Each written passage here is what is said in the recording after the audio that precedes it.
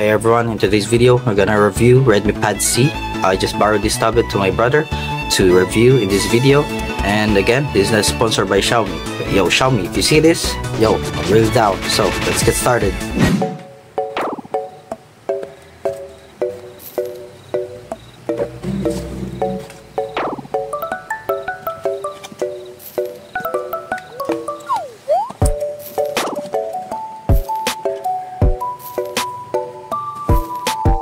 So this is the tablet. As you can see, it's have a same design as Xiaomi Pad 6. The camera is in the center.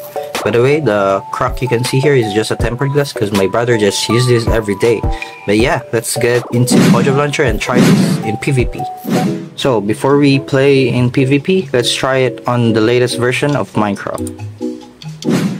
As you can see, we're on a latest version of Minecraft, and by the way, my brother is playing Minecraft Java 2, but he only plays with our cousin. If they play like, I think the local server, like the Aterna server they created, then they just play. But yeah, let's try it on creative and normal world, and let's see how the FPS in this tablet performs. And so we are now on the world. Let's see how much FPS we can get. Oh, we got 136, 138 FPS.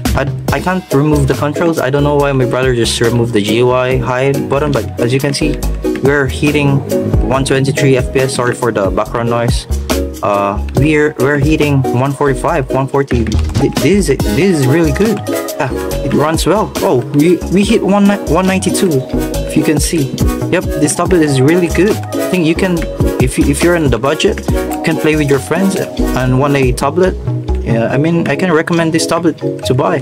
But yeah, my brother used it and he have no complaint using it. But yeah, so let's try it on PvP.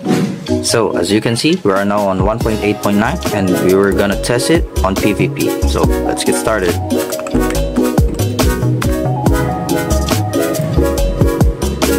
So we are now on Mineman and we're going to test it on PvP. So yeah, let's get started.